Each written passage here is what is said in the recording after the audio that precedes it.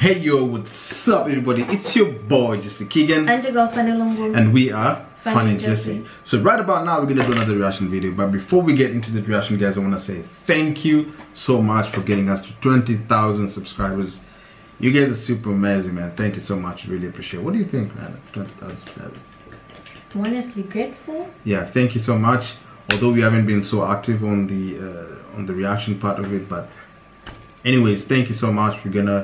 We promise you guys we're gonna drop every video like every day. You're gonna have like 4 videos every day or something like that.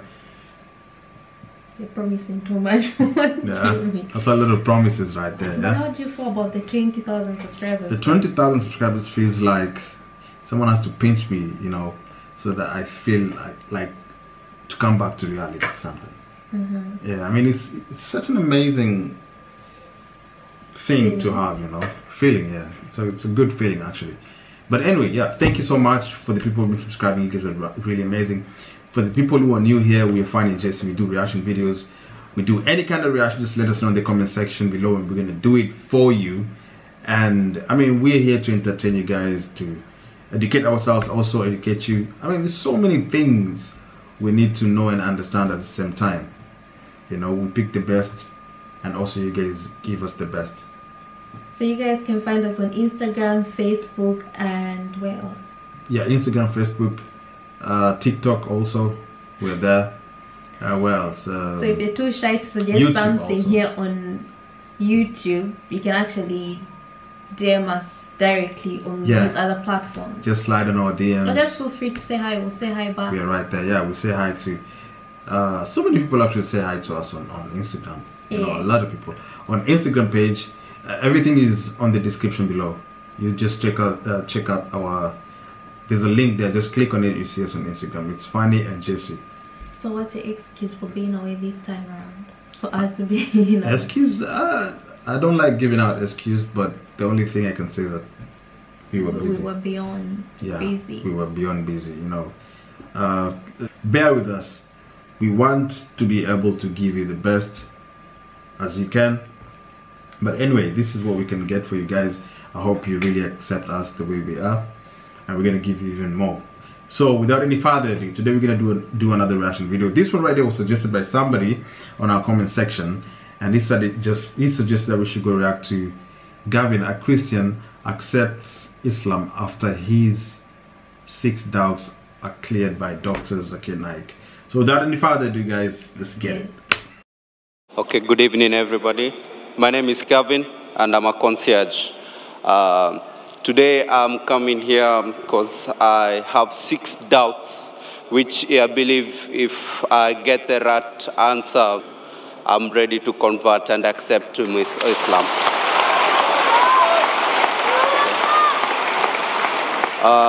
To start with, on my first question, is that how do I know that Islam is the right way to worship?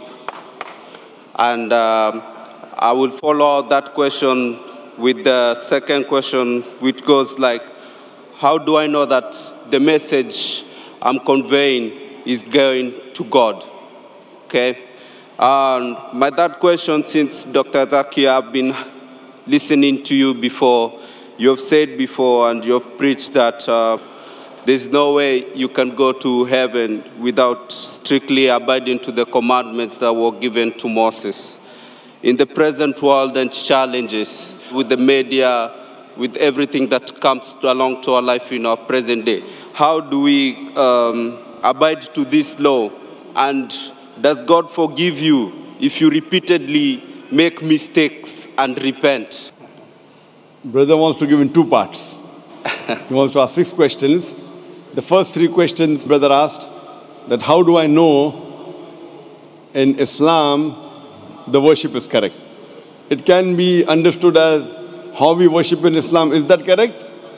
Or it can mean that is Islam the correct religion? What do you mean? Do you want to know that the way you worship in Islam, is it the right way, or is Islam the correct religion of worship? The first question the brother asked, he wants to know how will he come to know that is Islam the correct religion we should follow? And the second part that is similar, that how will you come to know that Islam is the truth? Exactly. And the third that he said, I said in one of my speech, that JSK, peace be upon him, said that if you want to enter Jannah, you should keep all the commandments and follow all the laws mentioned in the Old Testament. How in this age can we follow all the laws of the Old Testament? I will try and club the first two questions together. That how do you know that Islam is the correct religion to worship? And how do you know that Islam is the truth? Islam comes from the word salam, which means peace. It is also derived from the Arabic word silm, which means to submit your will to God. Islam means peace acquired by submitting your will to Almighty God. And for any book to claim that it is a message from God, for any religion to prove that it is from Almighty God, this revelation, this book, this religion should stand the test of time. Previously, it was the age of miracles. And the glorious Quran is the miracle of miracles. Later on came the age of literature and poetry. Muslim and non-Muslim Arabic scholars alike, they claim the glorious Quran to be the best Arabic literature available on the face of the earth. But today, if a religious book says in a very poetic fashion, the world is flat, will a mortal man believe? But natural, no. Because today is the age of science and technology. So if we put this test of science and technology to all the religious scriptures that we have today, of the different religions of the world, all of them fail the test except the Quran. And I've given a lecture on the topic Quran and modern science, compatible or incompatible. Time does not permit me to give a full lecture in this question and answer session. But I'd like to mention that Albert Einstein said, the famous physicist and the Nobel Prize winner, that science without religion is lame, and religion without science is blind. Let me remind you, the glorious Quran is not a book of science, S-C-I-E-N-C-E, but it's a book of signs, S-I-G-N-S. And there are more than 6,000 signs, more than 6,000 ayats in the glorious Quran, out of which more than 1,000 speak about science. Now, if you compare the scientific facts that we have come to know, we find that what science has discovered recently, maybe 50 years back, 100 years back, 200 years back, 400 years back, the glorious Quran has mentioned 1400 years ago. The Quran speaks about the creation of the universe in Surah Anbiya, chapter number 21, verse number 30. What the scientists discovered recently about the Big Bang. What they discovered 50 years back is mentioned in the Quran 1400 years ago. We came to know that the earth is spherical in 1577 when Sir Francis Drake sailed around the earth. The Quran says in Surah Naziyat, chapter number 79, verse number 30, that we have made the earth egg-shaped, وَالْأَرْضَ بَعْدَ ذَلِكَ دَهَاهَا, referring to the egg of an ostrich, and we know the egg of an ostrich is geospherical in shape.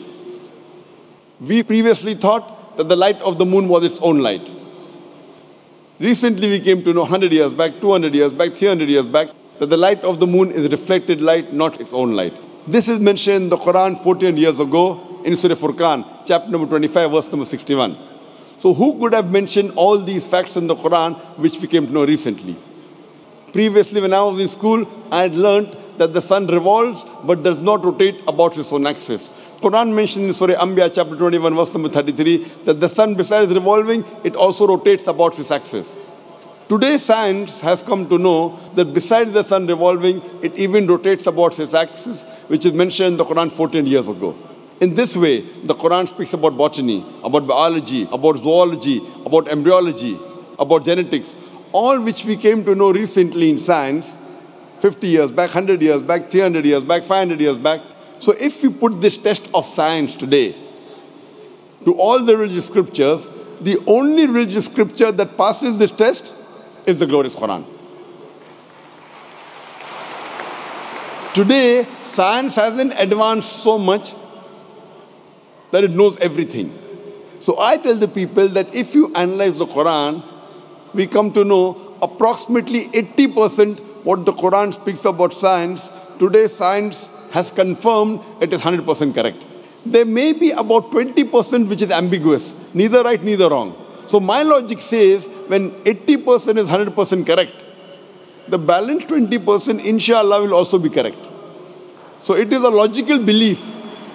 There is not a single verse in the Quran which has been disproved by scientific fact. There may be hypotheses which may not agree with the Quran, but there is not a single verse in the Quran which is disproved by any scientific fact. So based on this, if we put this test to any scripture, the only religion, the only scripture that passes this test is Islam and Quran.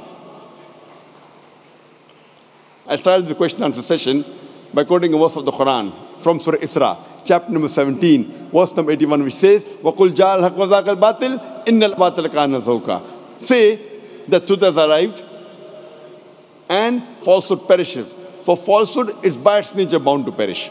So if you put this test, the only religion that passes the test, the only truthful religion which is not corrupted, that's the reason William Moore said that the only religious scripture, he said 200 years back, being a critic of Islam, the only religious scripture that has not been altered and has maintained its pure form for 1200 years, it is the glorious Quran.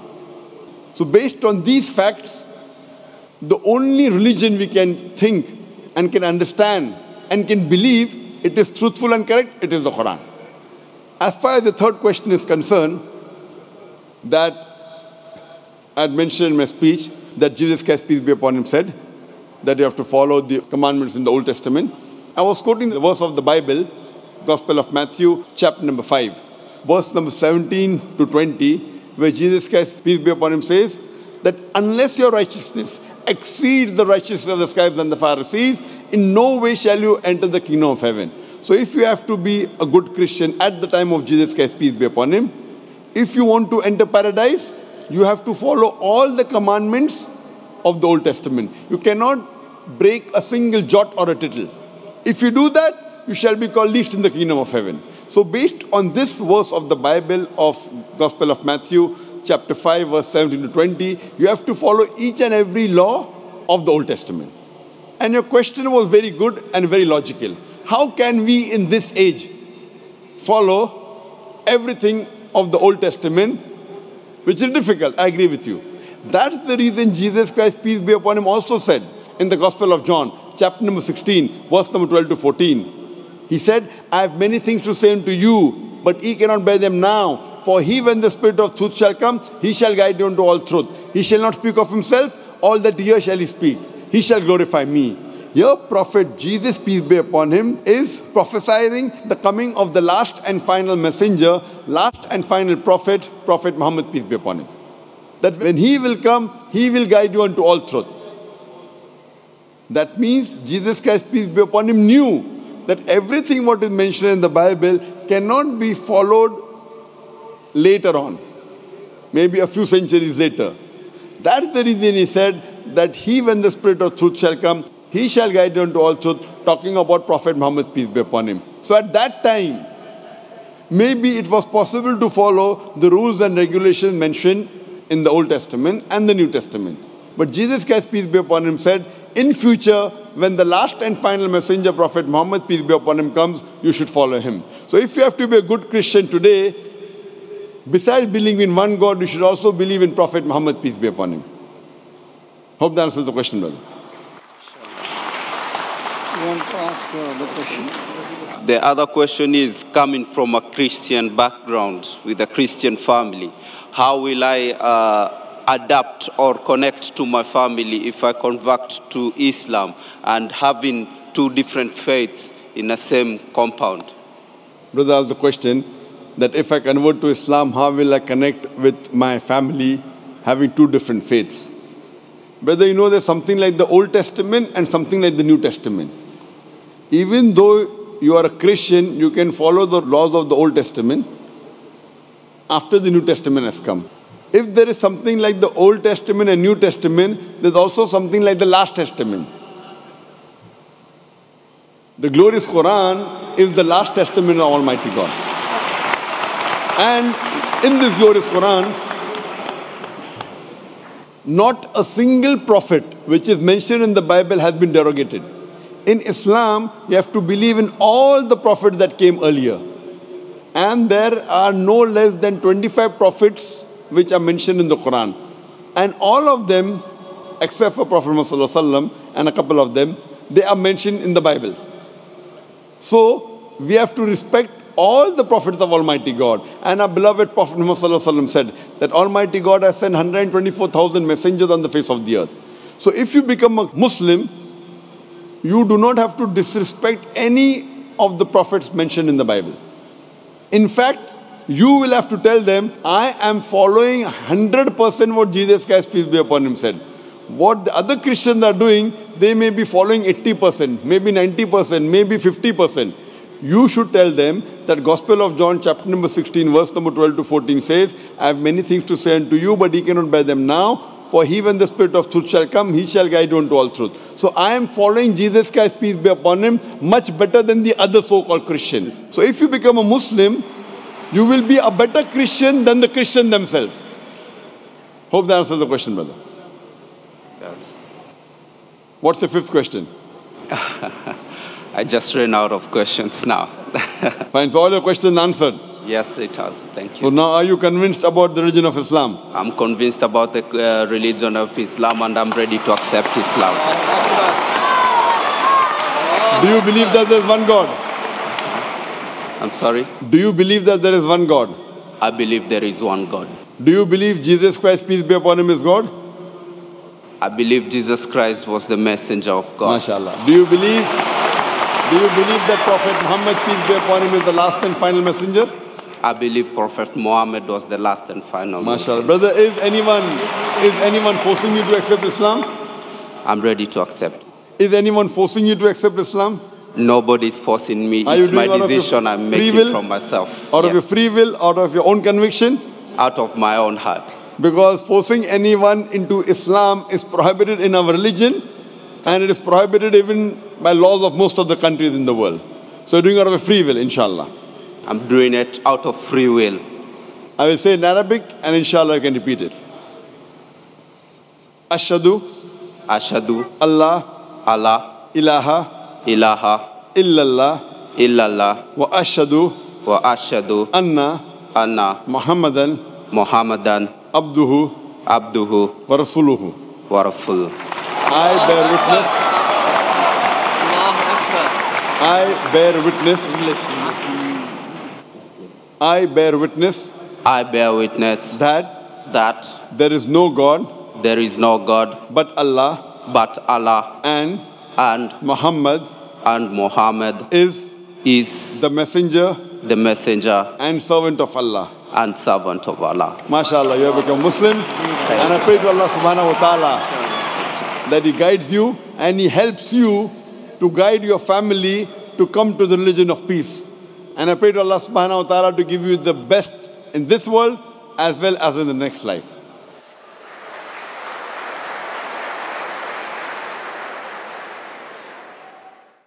What do you have to say about the whole thing?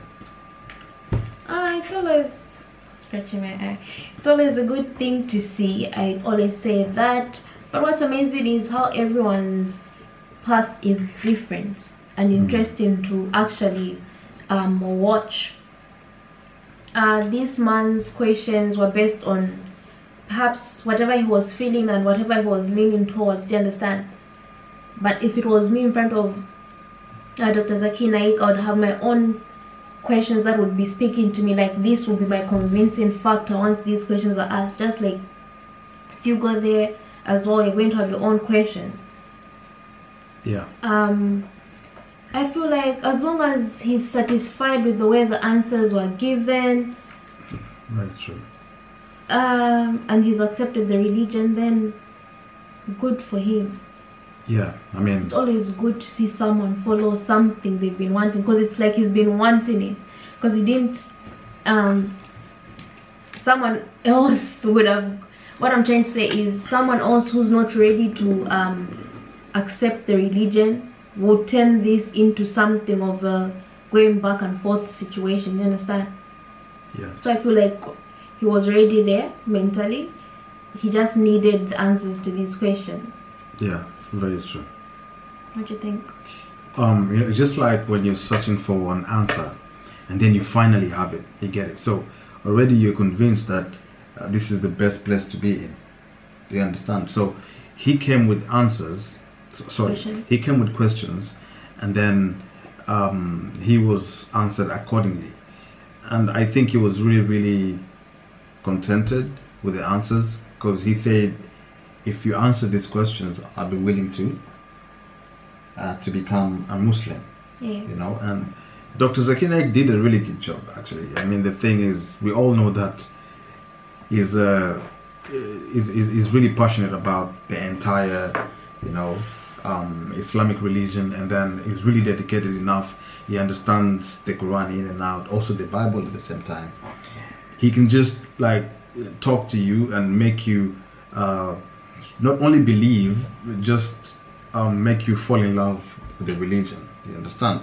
Just by how charismatic he is, the stature he possesses on the stage, and all those kinds of things. I mean, such an amazing time to be alive, to actually see people converting from different religion to another. And again, we are not saying that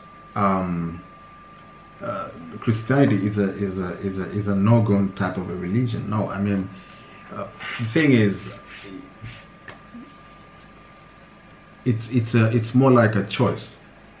What do you want to be? If you find here's where you think there's enough peace, if you find that Islam you didn't get more answers, you go to Christianity, you find more answers. Then sometimes it's not about answers, it's about where you feel like you belong. Yeah, exactly, belong. But again, I think it's even more like the guy came with questions and then he found answers in there. You understand? I mean, sort of, somewhat with, I mean... I understand what you're saying, but that's why I personally said, according to what I was getting from this, it's like he's already there, do you understand? Yeah. Like, this is for me, I just want answers to this.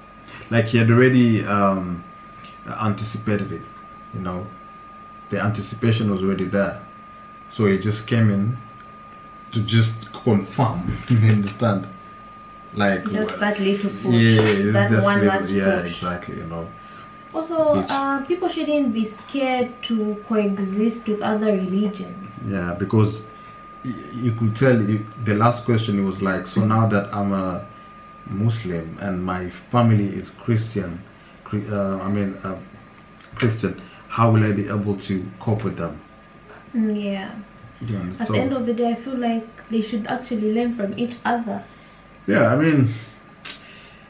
You don't have to practice the other religion, but just respect it. Yes, let's teach each other. Respect how they do their things. They should respect how you do your things now that you've changed religions. So yeah, that's about it. Yeah. Exactly, and I feel it's a good time for us to just understand that we're in the same path. Do you understand? We're in the same path. It's only just religion that is kind of separating us. But again, when you look at where we're heading to, we have one common interest, and that is God. So let's not be in a position where we don't want to speak to one another because you're from a different religion, because you're from a different ethnicity and all those kind of stuff. Let's come together, let's help each other. If you see your Christian brother having issues or problems, try to help him out. If you see a Muslim brother having problems, try to help him out. I mean, that way, even God is going to bless you even more. Yeah, so make sure to give this video a thumbs up, share it with your friends, and of course, don't forget to subscribe, and we'll see you in our next reaction video. And this is... Bye.